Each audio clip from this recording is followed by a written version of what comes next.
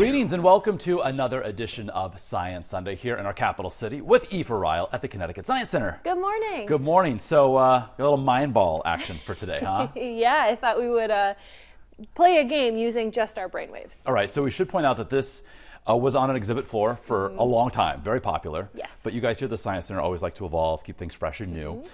So recently your teen program kind of brought this back to life. Yeah, they resurrected it a little bit. Like you said, this is one people might remember, but they started bringing it out as kind of more of a drop-in public program. Okay. So if you'd like to play a little game of Mindball with me. Sure.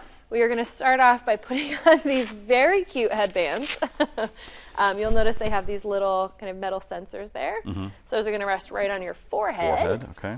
And this allows this machine to actually read the electrical impulses in our brains. So this is going to go to the middle.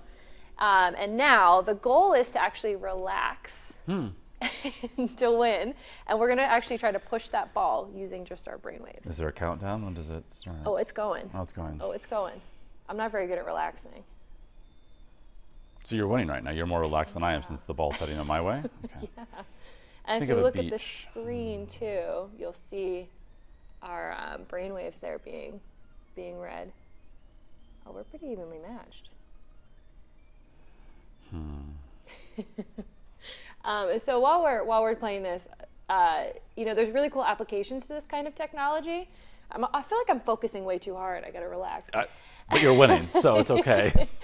But things like prosthetics, right? The idea is if you could read the electrical impulses in your brain, where you might be sending a signal to maybe like close a hand. And if someone might be missing an arm, if we can read those electrical impulses, we can then translate them to mechanical motion. So you could create a prosthetic that could then move based on just the electrical impulses of your brain. So this is like very basic, but has big time, real world application. Absolutely, and it could be over distance too. So you could be. Actually, you won. Wait, what? Yeah, player two. You dragged it closer to you. All right.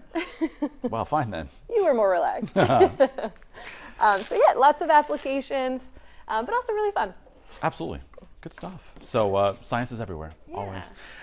Speaking of the Science Center, of course, you guys have Under the Canopy, which is your traveling exhibition space. Takes up an entire floor, and it's been here for a while.